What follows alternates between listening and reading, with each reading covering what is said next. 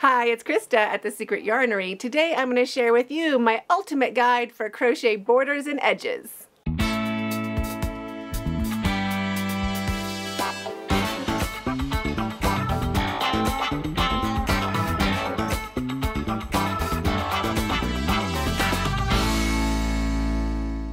In this video, I'm going to share with you the common mistakes, what could be stressing you out about a border, and easy ways to fix it.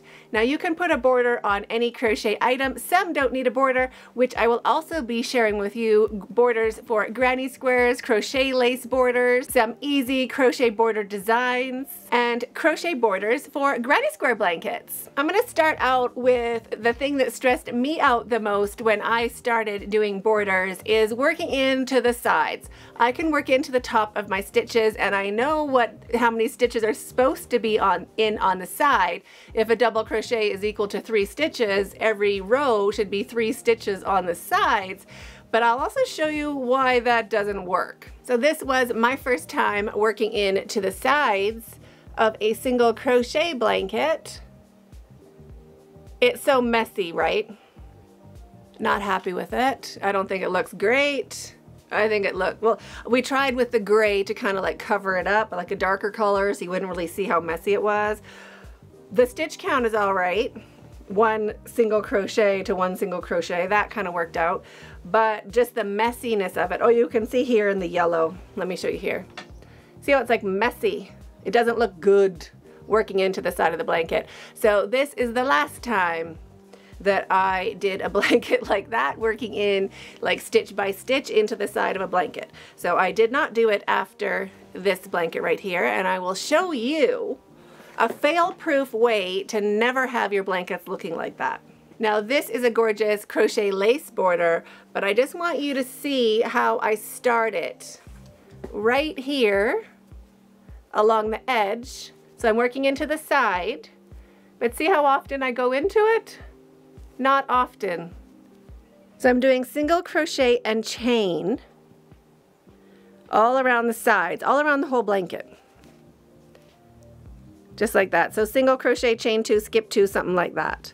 Whatever your stitch count is. And then after that, you work into it with whatever border you want. You can work into the spaces, or you can work into the stitches, whatever you want to do. And you won't ever have a messy edge on your crochet blanket again. I will link these patterns as well as the videos for these tutorials in the description box down below. So just click show more if you want to see this border. There's also a playlist of all my crochet borders, which I will also link in the description box. So this is the pin curl blanket with the loops and bridges border, and you can see why it's called loops and bridges. Isn't that gorgeous? It's so great. So that is a really nice crochet lace border. And also how I avoid working in stitch by stitch to the sides of my blankets. Now for working into the sides, you want to do your single crochet, chain X single crochet all the way around. Now X can be a chain 2, so if you're doing a granny square stitch, it would be single crochet, chain 2, single crochet. So you'd be single crocheting into the spaces and chaining 2. You want to keep the same stitch count. If you are doing a drunken granny, you can do a single crochet and chain 3, single crochet. Just keep in mind what your stitch count was at the top of your blanket, going widthwise, and just mimic that along the sides. But also keep in mind, while you're doing that row, it will be a little more tight than you think is appropriate. It'll start to curl up and you'll be like, oh my gosh, it's too thin, like it's too tight. I have to add more chains. Don't worry about it. Don't panic. Just keep going. When you work into it with your border, that little tight row of chains will help your border stay in shape, help your blanket stay in shape forever. So you do want it to be a bit tight when you're working in that single crochet and chain row. Another common problem with crochet borders and edges is your stitch count or your border gets too many stitches. It's too ruffly. So if you're joining your granny squares, it's a very common mistake to treat the join as 2 clusters when the joins are only 1 cluster. I did a video a few years ago just showing how to join not how to join your granny squares, how to edge your granny square blanket without adding those extra stitches. So I will link that down below as well. But the gist of it is, at every join, can you see this little cluster here? So this is our join, the turquoise, and this is how we made it into one cluster. So your join, both of these clusters equal one cluster up top. So when you're edging this whole join, only one set of double crochets, not two. So that is where your, I'm holding it the wrong way around. No, I wasn't. Good.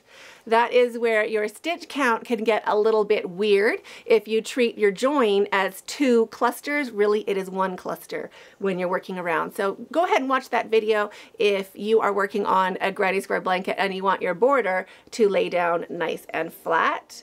And speaking of granny square blanket borders, or borders for granny square blankets, I do the same way. I start the same way. So we start with our single crochet, chain 2, skipping over to the next space, single crochet, chain 2, single crochet into the next space all the way along. You can use either color, the color from your join or the color from your border. And then you work around into that, just into your spaces, 3 double crochets into each space. So that gets your granny square laying nice and flat. The trick is this row down here. When you're doing your join, or you're doing your second layer around your second row around your whole blanket, you want to do a DC 2 tog in the center there. So starting 4 double crochets, but ending up with 3. So that is the trick to granny square blankets laying nice and flat. And this granny square border, the finale, grand finale border, adds about 7 inches to your blanket, both the width and height. So it is a super great border if you have made your granny squares, but you're like, oh, can I just turn it into a blanket now? Yes, you totally can. Go ahead and put on this grand finale border. Now, if you are doing a granny square blanket and you don't want to put a border on it, like this nice rectangular granny blanket, it is super huge and great. It does not need a border, in my opinion. It would take away from just the beauty, the simple beauty of the blanket itself. I didn't want to put a border, but I still put an edging. So this, at the top of that, is still my usual single crochet, chain 2, single crochet, chain 2, single crochet, chain 2. For this border, I did my single crochet into the center of my clusters, and I chained over the space, just to kind of make it a little bit unique. That helps your blanket not stretch out. You know how granny square blankets can get really loose on the edges? This helps it keep its shape. So as you're flicking your blanket, as you're folding it up, as it's getting used throughout its lifetime, it will hold its shape a lot better. Plus, it doesn't look like you put a border on it. It just looks nice and simple and finished. So this border is part of this giant granny square blanket tutorial, also linked down below. But a great way to finish off a granny square blanket with an edging and not a border. Now, if you want to put a border or an edging on a blanket that has a different or more unique stitch count, this is double crochets, but in rows of 4.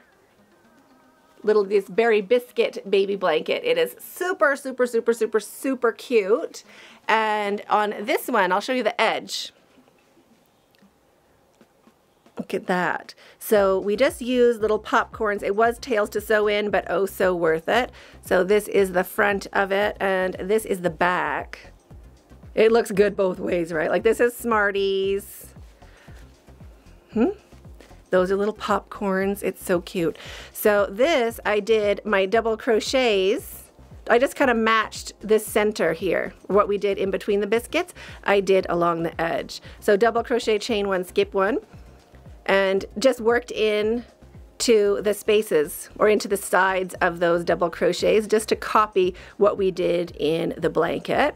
So you can also do that when you are doing your own crochet border designs. So this is Berry Biscuit with gumdrop border. So cute and so fun to work up.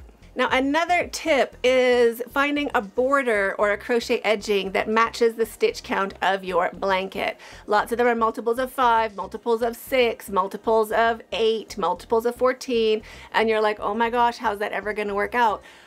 I bring all my stitch counts down with that single crochet and chain to either a multiple of 4, a multiple of 2, or a multiple of 3, because we want to keep it simple. We could double up your multiples of 3 to work into a multiple of 6 if you wanted to do a larger fan sort of border, or you can just keep it super simple with a small multiple. So doing those single crochets and chains really helps keep your border design in a tangible, easy to do way. And if you need to adjust that, say you're doing a stitch count of 3 and at the end of the row you only have 1 stitch left or 2 stitches left or 4 stitches, it won't work out exactly how you wanted it, you can adjust that at your corners. No one's really gonna see an extra stitch or 1 less stitch in that little corner area. Plus the border that you put in the corner will totally cover it up. So that is where you can adjust or fine tune your stitch count, is when you get to those corners. Now let's talk a sec about drape and hang. Some of those borders, you want that swoosh, you want the drama, you want the hang. There are some ways to work around it, even if you are just using an acrylic yarn or if you can splurge on a natural fiber. So what I'm talking about to start off with is the Foxtrot border. So this is the global shawl with Foxtrot border. So it doesn't have to be on a blanket. This could be on a pillow, it could be on a shawl, on a wrap, it could be anywhere. Isn't that just stunning? The trick to this particular border is natural fiber. So this is a wool blend for the shawl, but for the bottom here, I used cotton bamboo light. So that is a 4 worsted weight yarn. It's 60% bamboo, 40% cotton, and it's nice and thick, so squishy, but you can see the hang that it gives you. If you just used an acrylic yarn, it would kind of just be all scrunched up like that, and it wouldn't have that hang. So you can achieve a really nice swish and hang by switching to a bamboo or cotton yarn or a blend for your border. For the last row of it, it'll help the whole thing swish. Now, if you don't have access to a different type of yarn, you need to use the same kind of yarn for your border, but you still want some hang and some swish. This is a lovely shawl. This is the same as the gelato shawl, but the border is slightly different, but same idea. And this is with the same yarn. So if you have the same yarn, another way of doing it is just more stitches. So just getting that weight and getting that hang by putting in more stitches. So these big shells hanging down, give it a nice swish and some hang. It just gives it that weight because there is just more yarn per stitch. So that is a nice, easy way of doing it if you don't have a different kind of yarn to use. This is the ARORA shawl with dragon tooth border. This border is just so stunning. So this is with Magic Light and cotton. So this is pure cotton or baby cotton 100G from Ice Yarns. It's gorgeous cotton yarn, so like dreamy and perfect. And this is acrylic on the ends. This is Magic Glitz. So it is a DK weight acrylic yarn. So I got the swish from doing the cotton above. So this cotton gives the swish, and then the acrylic is lightweight, it just kind of hangs there, but the cotton all along here gives it that movement that you might be looking for. See all that swish? That comes from the cotton yarn. Even if you just want to put a super simple scalloped edge on a border, or on your blanket for a border, you can also do that in the same way. So this is again single crochet and chain spaces, and then working into that space with those cute little shells. So no matter what you're doing, all of your borders can start, you don't have to, you can do your thing, but all of your borders can start with a single crochet, chain, skip You just have to work out how many chains you are doing and how many stitches you are skipping and where you're putting your single crochet. Then you just edge that blanket and work with that multiple. So your chain and your single crochet will count as your stitch count. So if you're doing a single crochet and chain 2, your multiple will be 3. So you can, or 6, depending on the size, but let's just say multiple of 3. So if anything is getting you down about borders or you have a question, let me know in the comments and we can talk about it in an upcoming video. I'm waiting for you right there, and stay hooked. Okay, crochet borders.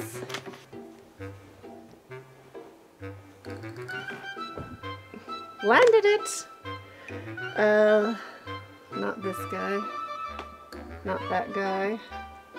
Not this guy, not that guy. Could be this guy. So that was stitch count. What? Working into the sides. Hold on. What else was I going to tell? That was stitch count working into the sides. Borders ruffling. That is going to be, where's my little join guy? What? I'm really going into the bottoms. Ugh, everything. So many borders. Don't fall. Okay. I'm always going to the bottom of my stack. Maybe I should have stacked them in chronological order, or the order I wanted to talk about them. If I knew the order, that might have been easier. I don't even know what I did here. So fun to work out. And so fun to work up, not out. Okay, I got a thumbnail. Thumbnail.